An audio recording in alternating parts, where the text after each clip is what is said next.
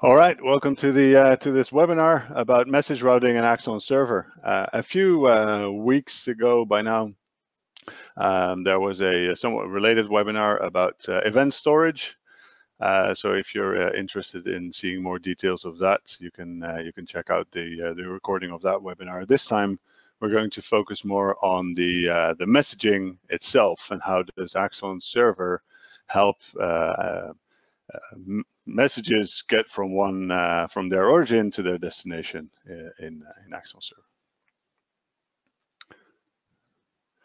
So by now, I've said this quite a lot of times, but the AxonServer is a component that, together with Axon Framework, helps create an environment where applications can communicate with each other, or components within applications can communicate with each other regardless of their location. So in this example diagram, there's an AxonServer sitting in between two application instances.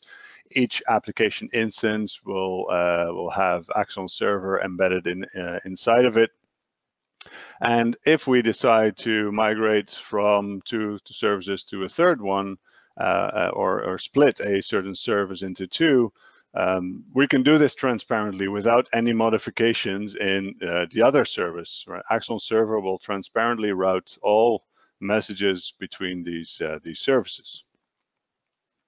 And even when we scale applications, still based on certain assumptions, there's without hardly any configuration, and we'll see later on what kind of configuration you do have, but without any configuration, it will transparently communicate all, send all messages to their destination. Now, in microservices messaging, there's different types of messages, and the one that is most known is the event. Right? The event-driven microservices is a very common theme nowadays, and events follow a very typical pattern. They're pub/sub, which gives them great advantages.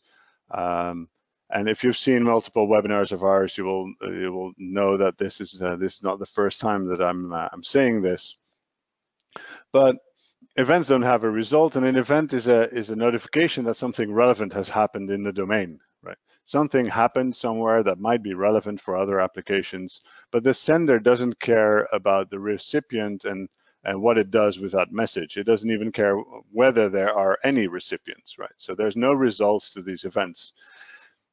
The downside is that because it's pub/sub, it's not, and it doesn't have this feedback cycle, it is not usable to be the only type of message in an application. And I've seen implementations of event-driven microservices where that was the case, and there's a lot of accidental complexity in those situations, because sometimes you have a clearly different intent with your message.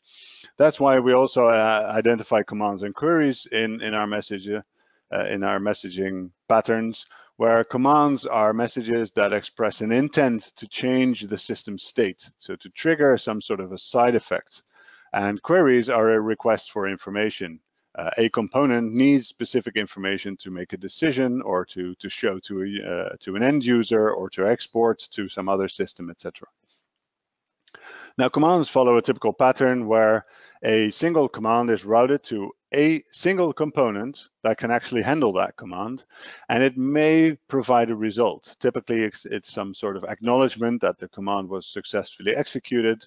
It may provide some information about the actual execution result. Some simple values are typically returned as a result of a command.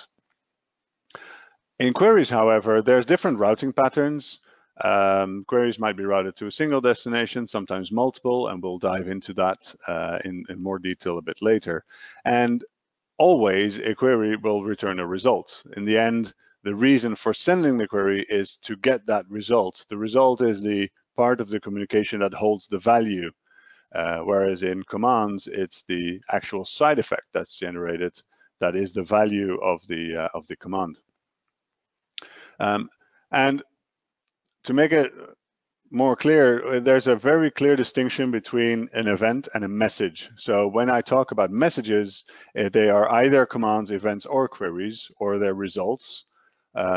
And when I talk about an event, I clearly mean an event. So a notification that something relevant has happened within the application that is published to any component that is listening to those events. So I prefer the term message-driven microservices rather than event-driven microservices because the events should not be the only messaging building block in an architecture. And what this separation of this style of messaging gives us is location transparency. It is the fact that application components do not know or do not care about the destination or the actual destination of their messages. So they just send a message and they expect that message to be routed to a destination that can handle that message for them. Because they are commands or events or queries, we can find a component that has declared the ability to respond to that query without the sender needing to know where that actual component is. Is that component together with another component inside the same application, or are they deployed completely separately? That doesn't matter anymore.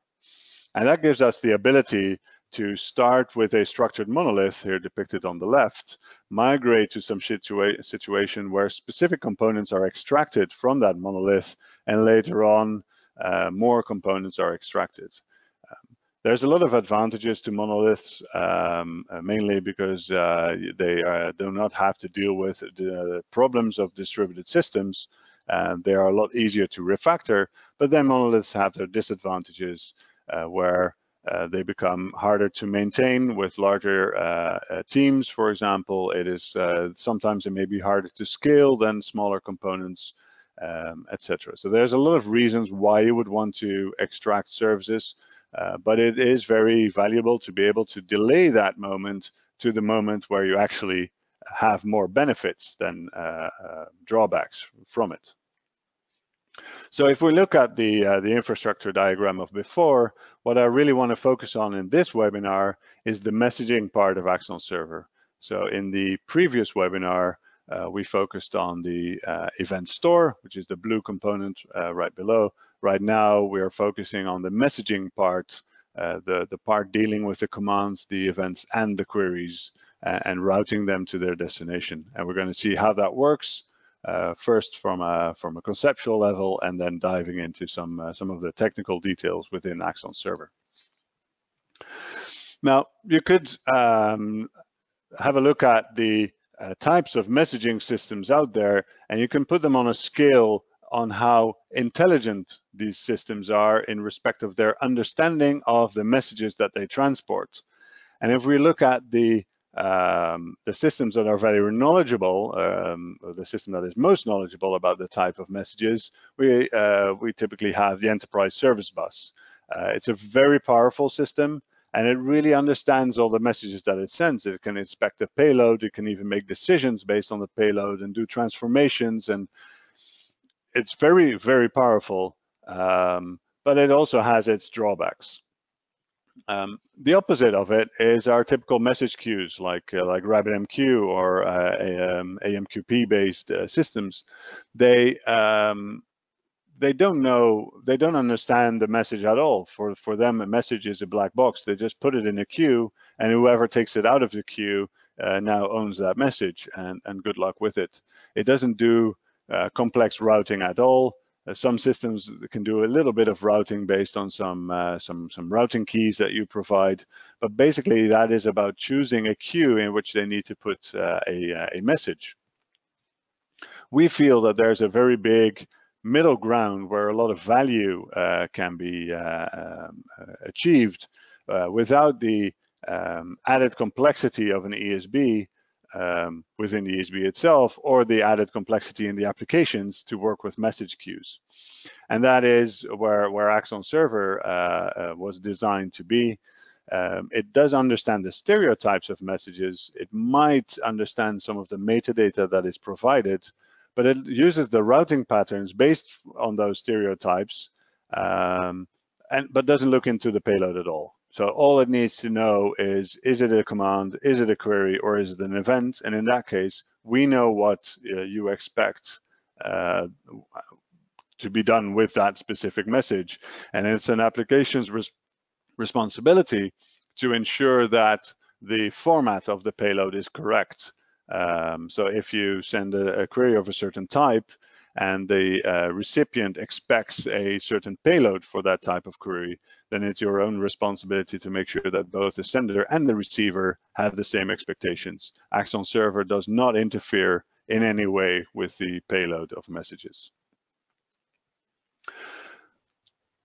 As I said, the routing patterns for commands, events, and queries are somewhat different. So let's have a look at how that works within AxonServer. So imagine we've got two applications, in this case A and B, and AxonServer is responsible for routing the events between the two. Now, if application B, when it starts, and typically that would be an Axon-based application with Axon framework inside of it, it doesn't strictly have to be, we'll see that later, but application B, to retrieve events, to read events, it will open a stream. And when it opens an event stream, it will pass on the token, in this case it's an index, but it's a token describing the last event it has received. And that is information that AxonServer uses to find the next event for that application. In this case, if it received number 3, it has received all events because there's only events 0 to 3 in AxonServer. So it doesn't receive anything. The stream is opened, but it doesn't provide any data at this point. Now, if as soon as application A emits an event, that event will receive sequence number 4 in this case. It will be appended to the log and pushed right away to application B. Because application B has this stream open, it indicated that 3 was the last message received, so AxonServer knows, okay, then you must receive number 4 as the next message. Now, application A has broken down its connection because it doesn't care about any results. As soon as application A has posted the event to AxonServer, its work is done. All it cares about is that the event is actually stored in AxonServer and made available for consumers to read it. Now, when a new application comes along and says, I want to open a stream, it might say, in this case, the last event I received was number 1. It will receive events number 2, 3, and 4 immediately because they are ready for consumption by that application. Right. So every application that reads events will receive its own copy of the events, right? So the fact that one application has read an event does not interfere with any other application. That might sound very logical, but if you do this in a typical message broker, you have to be really careful to not have these applications read from the same queue, because as soon as a message is taken off of a queue, that message will not be provided to any other application reading from that queue. So to summarize, when you publish events are stored inside the event store of AxonServer. It follows a pub/sub messaging pattern. That means that every message will be published to all the consumers that are interested in that message. And there's a form of guaranteed delivery where we use the token. So every message is accompanied with a token, and the consumer can store that token locally or in its own database, so that when the connection is broken or the application shuts down and restarts, it can retrieve that last token and send that to server and say, server, this is the token I got from your last message. Please give me all the events that have been appended since. And the sharding so in case you have multiple instances of an application and you want to make sure that every event is handled by one instance of that application, the sharding is based on clients. We use tracking tokens for that. There's a blog on our website about exactly how the tracking processors work, and this is also useful for multi-threaded processing. So it doesn't really matter whether you have 4 threads all on the same application instance, or if you have 2 application instances with 2 threads each, or one thread each in 4 different instances. That really does not matter. You will have a guarantee that every event will be handled by exactly one instance of your application.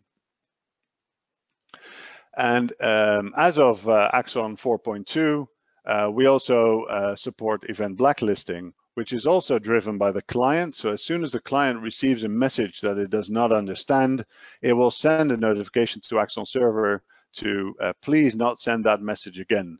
And that allows for massive I/O optimization in case consumers of an event stream are only interested in a small portion of the events in the entire event stream. All this information is ephemeral, so that means if a connection is closed and reopened, the blacklist is also gone and has to be rebuilt. This is a safeguard to ensure that when you do an upgrade of an application where you do want to listen to new events, that you don't have to tweak anything to make sure it works. So it's just an optimization that at runtime, it will start blacklisting events where it knows this type of message is definitely not handled by the consumer of this specific stream. So far for events. The other webinar about the AxonServer event store also goes into more detail of events and how consuming these events works. Now, commands are slightly different. So when an application starts and an application is capable of handling specific types of commands, it will notify AxonServer, start a connection with it, and notify it that it can handle specific types of commands. In this example, application B can handle commands of type A, B, and C.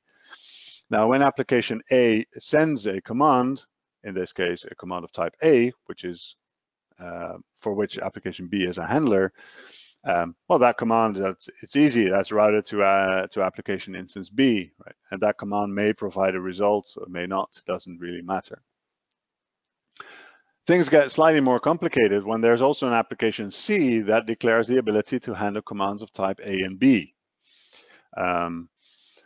Now, commands have a single destination. So in this case, when application A sends a command, it has to be either sent to application B or application C, but definitely not both. So how does AxonServer make a choice of the destination? And to do that, it keeps a little internal routing table. So it keeps track of which nodes are currently connected that are capable of handling which types of commands. So when command A comes in, it will know when to choose application B and when to choose application C. And it does that based on a routing key. And the basic rule is if the routing key for 2 commands is identical, they will have the same destination. Internally, we use the concept of consistent hashing to find their destination. And consistent hashing is a very nice algorithm to make sure that when a new application joins an existing group of applications to handle a specific command, then there will be minimal interference of the new application, the commands that the new application will handle compared to the other ones. If you were to use a simple modulo operation, you do modulo 2 in this case because there's 2 destinations. If you do a third one and you do modulo 3, now suddenly everything shifts, right? All the destinations will change. Consistent hashing is an algorithm where not everything will change. Only a portion of B and a portion of C will be transferred to a new application when it joins, so that the interference is minimal. So how do you get that routing key into that command message? Well, if you use Axon Framework, you probably already put an @target aggregate identifier or maybe @routing key on your command messages. That the value of the field that you have annotated there is automatically transported as a routing key metadata property inside the commands that are sent to AxonServer. So in that case, AxonServer knows exactly where to route messages.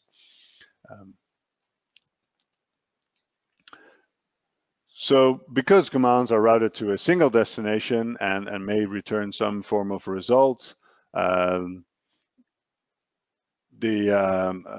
nodes, when they start, they report their capabilities to AxonServer. So again, when a node disappears, AxonServer knows nothing about that node. All information it has is ephemeral, so it just knows about the current state and the capabilities of whichever applications are currently connected to the application. And it uses this consistent hashing to make sure that all commands are routed to a single destination. And that's basically it. So the last type of message that we have are queries, and this is yet slightly more interesting than commands. So imagine, and again, this is a pattern that we've seen twice before now. When an application connects, it reports its capabilities to AxonServer, and in this case, it will also report the types of queries that it can handle. Queries are identified by actually two properties. It's the type of query, usually defined by a name of the query, but also the return type. There's a specific type of message that is returned as a result of that query. So a query name could be find all. Well, find all doesn't specify much about what type of query it is. So in this case, the name of the query is find all, but the return type is a customer or an order or whatever information that you're trying to find. So when application A sends a query of type Q, in this case, Q question mark, AxonServer knows it needs to reroute it to application B, and application B is then able to provide a response to that query. But things are slightly different when there's yet another application. So if there's application C that can handle queries of type Q and R, now if the message Q is sent, how do we know where to route that message? And the problem is AxonServer doesn't really know automatically. You need to provide at least some information about how you want to send that query. And that is actually very easy to do. There's different APIs on the query bus that you can use. There's basically three types of queries that we support. Now you can do a plain query. You can just ask a question. And this is a very useful pattern if there's a single authoritative answer to your question. In other words, you just have a question and there's one answer. There's one true answer and you want it. In this case, the query is routed to a single destination. It does not use a routing key. It depends on which version of or which edition of AxonServer you use. In the Enterprise Edition, routing is based on the performance characteristics of applications. So the faster applications are more likely to receive a query than the slower applications, and it maintains metrics over time so that it knows which application is probably best to receive that specific query. So in this case, that might have been application Q. Application Q then provides a result, and that result is sent back to application A. So now application A has its answer to its query. But there's another option. You can also do a scatter-gather query, and this is where things get interesting. So scatter-gather query is a type of query where you ask more of an opinion of different nodes, and different nodes might give their view on a specific state of the answer, right, of the query results. So in this case, a copy of that query is sent to every application.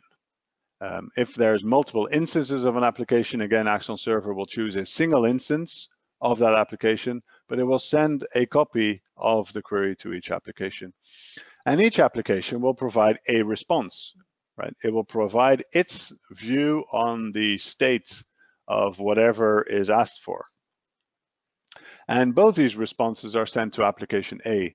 Application A now has the possibility to apply a reduction function to all these different queries to decide which one does it take, or does it combine the two answers, maybe take an average, or maybe list them into a single list response, or whatever it is that you want to do with that answer. Maybe you want to pick the first answer and ignore the rest, right?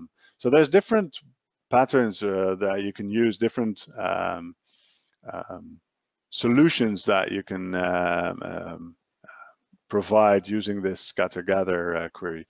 Now, unlike a query, in a scatter-gather query, it's very important to set a deadline for the scatter-gather, because there might be a lot of different destinations and you don't want to indefinitely wait. Now, AxonServer is smart enough to know that all potential applications have provided their answer. So it will provide a signal to application A that it should not wait for any responses anymore. So if you use AxonServer to send these scatter-gather queries, you hardly ever hit the deadline. AxonServer will know all potential answers have been provided, so you don't need to wait any longer, and application A will continue immediately.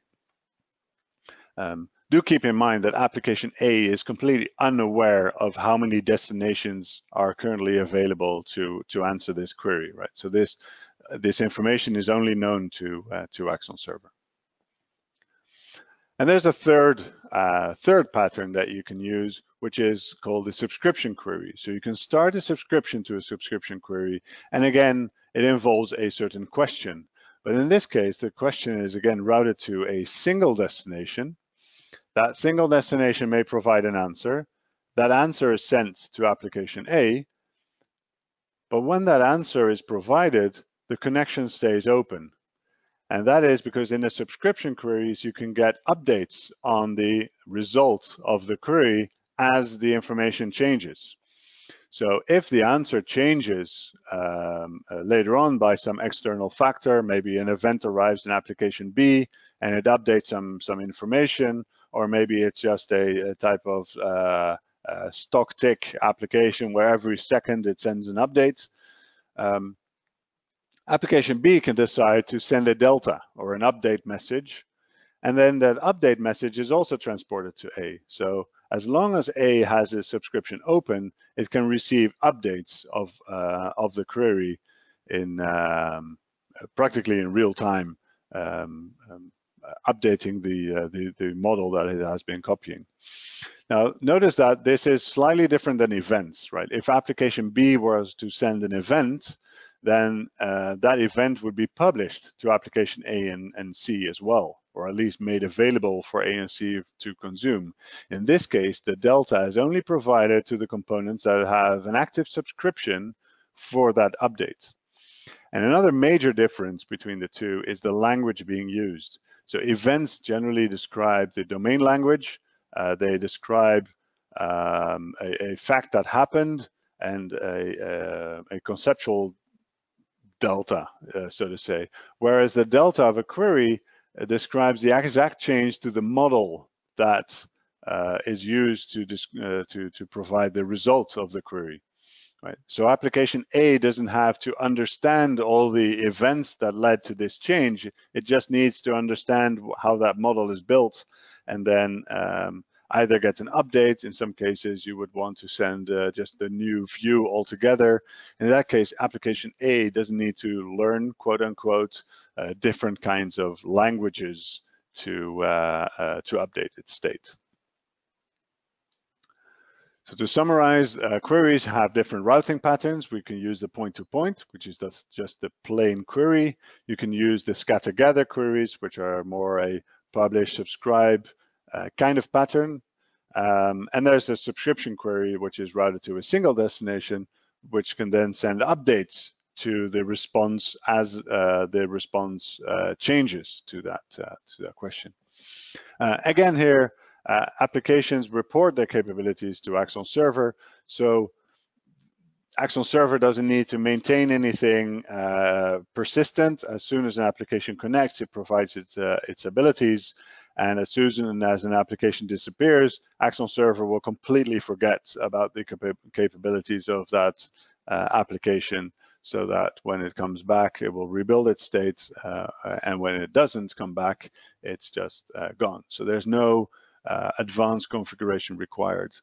The routing strategy, as I said, is mainly performance-based. In the standalone edition of AxonServer, the open source version, it is essentially round robin. Every query is passed to a different destination. So how does that work internally?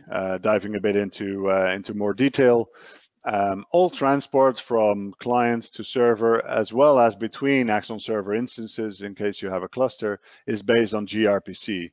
gRPC is effectively protobuf over HTTP2, and it's very, I think it's a very elegant protocol. All communication is initiated by application components. So AxonServer does not need to know anything about the applications itself. Applications will start, they know about AxonServer and start this communication. And this is possible because gRPC is a very efficient two-way communication. So it's very easy for an application to connect, and then AxonServer can push messages to the client, as long as the client is open to receiving any of these messages. That means we don't need any complex discovery mechanisms to detect applications. We can just use these connections, and as soon as a connection breaks, an application will automatically reestablish a connection. It's very fast. It just takes a mere few milliseconds to reestablish a connection. And another big benefit is the proto files. They are public, so you can generate stubs, client stubs, using gRPC generators to generate any clients for non-Axon and even non-Java applications. Some of our clients have built their own stubs in Go, or you could even use them in JavaScript if you have some Node.js applications. It's very simple, and they're very simple to use as well. So how does interaction work from an application perspective? How does an application, what do you see as an application developer when using Axon Server? Now imagine you have an Axon framework application. You'll have some command handlers, and these command handlers may use the command bus, right? They just use the interface, the interface of a command bus. You don't actually see the implementation of the command bus. In many cases, you don't even see the interface. But all that the application does is it registers the handlers with that specific implementation of the command bus that you happen to have. If you have a single instance of a monolith, then you might be interested in just using the simple command bus. It is a local implementation. It doesn't use any complex remote invocations. It doesn't have any threading. It's a very simple, as the name suggests, implementation. The only thing you really need to do is take that out and replace that with an AxonServer command bus. Just a different implementation. That AxonServer command bus will communicate with AxonServer. It knows exactly how to establish a connection, and when there is a connection, it will automatically notify AxonServer of all the commands, that handlers, all the types of commands that this application can actually handle. And it knows that because all the handlers have been registered with the command bus on startup by the framework. So there's nothing that you need to do.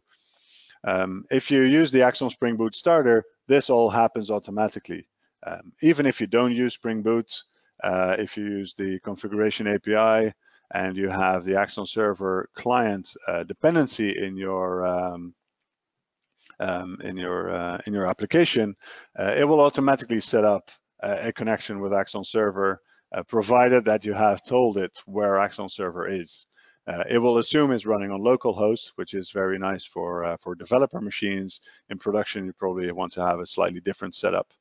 So that's the only thing that you really need to configure. It's just a location of at least one of the AxonServer nodes that you have running.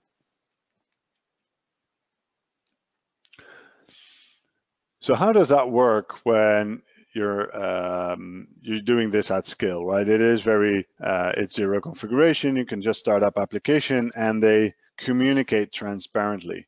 That's all really nice, but how does that work at scale? And there's different types of scale that we need to address here. And one of the types is the number of components. So what if you have a large number of components all communicating through AxonServer instances? What will that look like? Well, the title, I guess, says it all.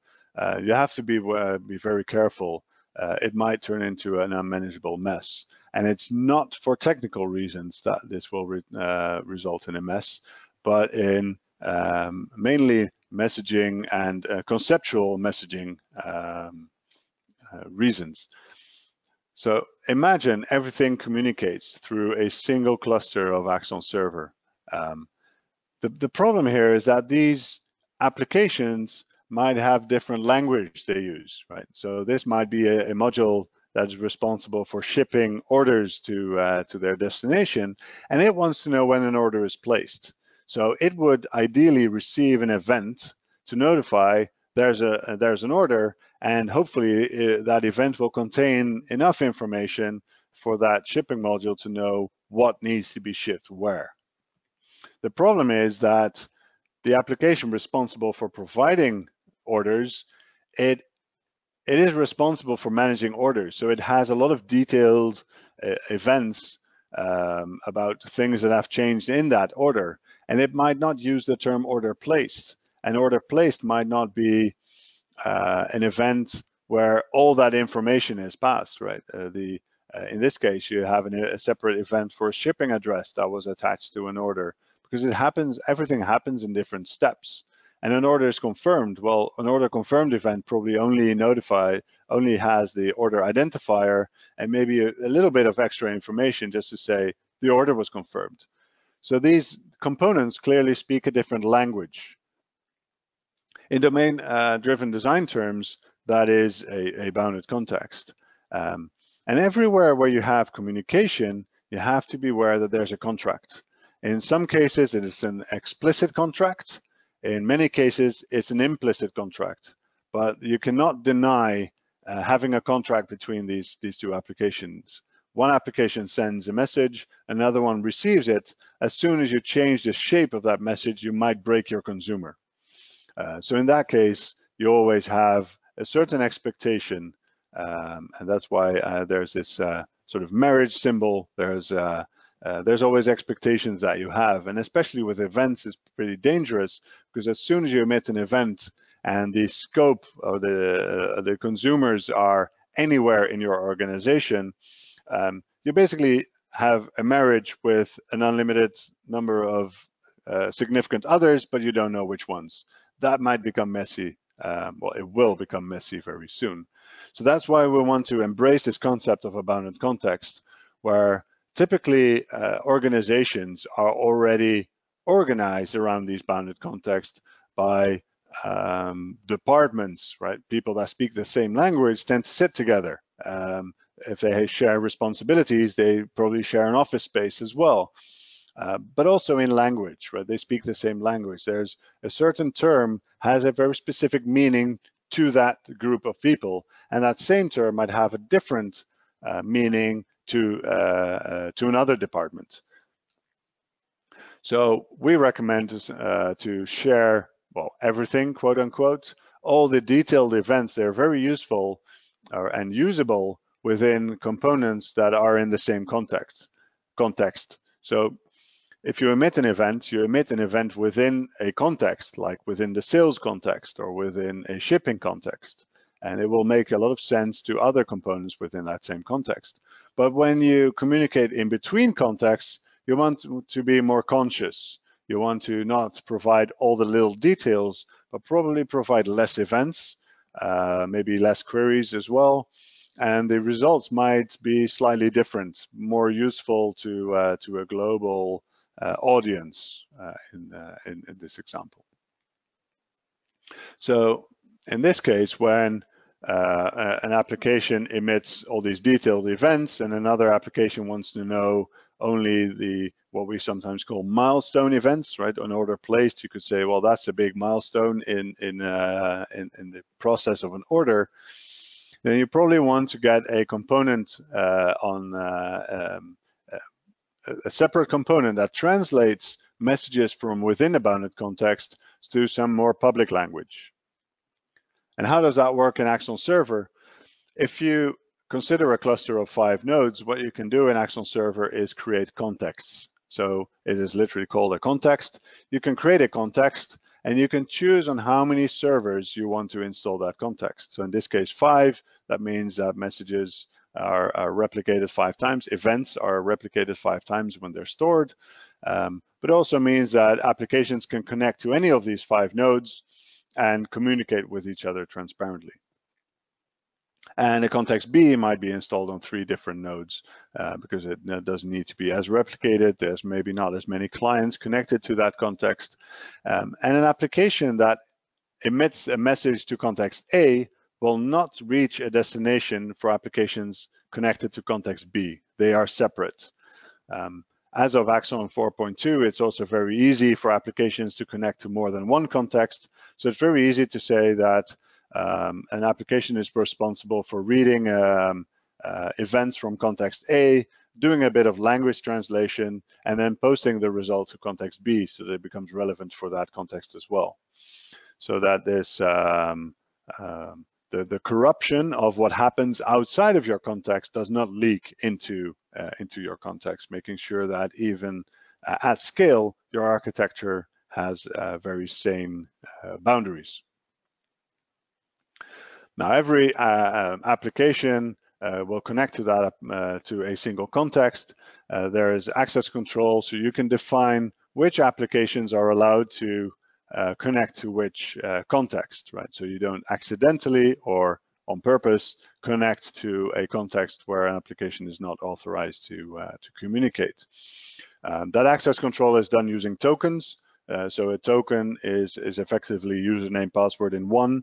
It is also a large portion of the token is encrypted on the server or hashed so that really the token is unrecoverable if you lose it, right? So be very careful. If you try to connect application B to context A, it will reject that because application B is only configured to be allowed to read from or to connect to context B. If we were to remove the authorizations of application A to connect to context A, then also that token will be invalidated for that for the communication with that context. And in that case, application A is not able to connect anymore at all because right now it doesn't have any rights. So you have very fine-grained access control. You can decide whether it can read from context A, can it write, can it post commands, can it post command handlers or register command handlers to that context. There's a lot of settings that you can define that allow applications to connect or not. Obviously, when an application disconnects, this information is maintained, right? So AxonServer doesn't actually know which applications are connected. It just knows which tokens are authorized to do what. So it's your own responsibility to make sure that the tokens are provided to the correct applications.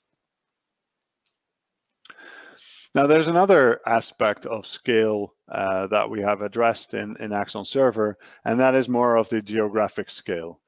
We have seen situations where applications are deployed to multiple data centers or even in multiple geographies.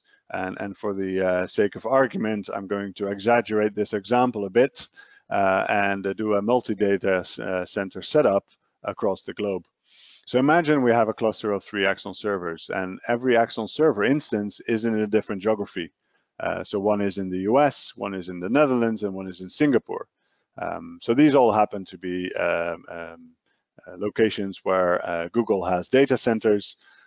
So this is also a scenario that we have tested. And imagine you have different applications deployed in different geographies. Again, the US, the Netherlands, and Singapore, but now there's also one in Denmark. Right? Application C is deployed in Denmark. So it is pretty obvious that what you want is for every application to connect to the closest Axon server instance so that messaging, at least between the application and server, is very efficient. But this is where Murphy comes in. Up to AxonServer 4.1, an application would connect to an instance just to ask, what application, what instance should I open a connection with, and it might say, well, keep this connection, it's fine, and it might say, no, you need to connect to an AxonServer instance somewhere else, because AxonServer tries to balance the number of connection across the cluster. So unfortunately, Murphy's Law will result in probably a connection like this. Now, if application B was to send a message to application C, conceptually, it would have to travel a distance of 10,000 kilometers or 6,500 miles. You can imagine that it has a bit of latency, right? Unfortunately, because the connections are not done in the most efficient way, it will travel first from application B to the middle AxonServer instance, which basically is also that destination. That distance. So it travels 10,000 kilometers, but that AxonServer instance is not connected to C. The cluster knows that the first instance is connected to C, so it will forward the message, in this case, to the US across the Atlantic for another 9,000 miles, assuming it's on the West Coast. So now AxonServer in the US has received that message, and it can transport it to application C, which is yet another 9,000 miles away. So right now, 9,000 kilometers away. So right now we have traveled 28,000 kilometers to get a message from D to C. That is a huge waste of kilometers. It's fine if your messages have an air miles account, but otherwise it's just a waste of basically all of the resources that you have. So what have we done to make sure that this will not happen? And that is tags. So in Axon 4.2, we support the concept of tags. You can attach tags to your applications. In this case, because it's a geographically distributed system, these tags would have to define the location of these applications. So they could provide a continent and a country, for example. And we do the same in the AxonServer instances. And right now, when an application connects to an AxonServer instance, again, it will ask, which instance should I connect to? And these instances are now aware of each other's tags, and AxonServer will provide the application with the destination with the most matching tags. So for the US and the Dutch and the Singapore instances, that is pretty simple, right? There's a full match on the tags. They will connect to their local instance, and it's not a problem. Now, for the Danish one, there is no instance of AxonServer with the exact same number of matching tags. And what it will do is find the instance that has the most matching tags. In this case, there's one match on the continent tag, so it will choose the only other instance on that same continent. And this is obviously also what we want. Now, in practice, you will probably not have this much of a geographic scale, but there's already a lot of benefit in using this, even when you use availability zones and regions, because very typically within cloud providers, communication within the same availability zone is free, whereas communication between components in different regions, well, it's not expensive, but at least is a paid for service. So you probably want to keep latency and cost down as much as you can, and minimize the cross-regional communication. So how do you configure AxonServer and how do you tune it? As I said, there's a lot of zero configuration to get it working. So if you just start an instance and start using it, all you need to really configure is the destination of at least one of the nodes of AxonServer for your own applications to connect with. That's the only must in the configuration. But then there's a lot of tuning you can do. There's some static configuration, so some instance-specific configuration that is done through property files. AxonServer is a Spring Boot application itself, so you can use property files or YAML files as you wish. And there's a lot of things you can set up, but some of the more important things are the location where you want to store the events, and there's a little control database that AxonServer also uses to store the tokens and authorizations of applications. You probably want to enable SSL and access control. Access control is the mechanism that uses the tokens to set up application for applications to connect. You probably want to enable all of that, but only after properly configuring a token that you can use yourself to configure AxonServer. For example, the cluster. And last, you can have the tags. You can provide all sorts of tags. Basically, it's key value pairs that you can use, and you're free to use any key you like. Now, there's also a lot of runtime configuration. So creating the tokens and authorizations of applications, and the load balancing of event processors. And there's a lot of things you can tune. And for everything, we support a CLI. So there's a CLI, an executable jar that allows you to get metrics in this case from AxonServer. But also to register nodes to a cluster or to create context. Everything has a CLI. There's also an HTTP API, so you can use curl or whatever mechanism you'd like to send HTTP requests to that destination. And if you're UI minded, you can just go to the UI and click on buttons as you please. Everything is doable through all of these different methods.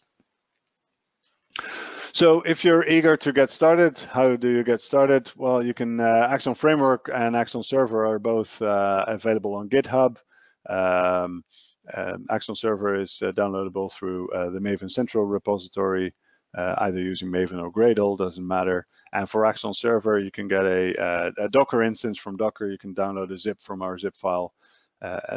And if you want to get AxonServer Enterprise, that's where there's a little bit of communication with our guys. We can set you up with a trial license if you send us an email. So just go to axonic.io/download.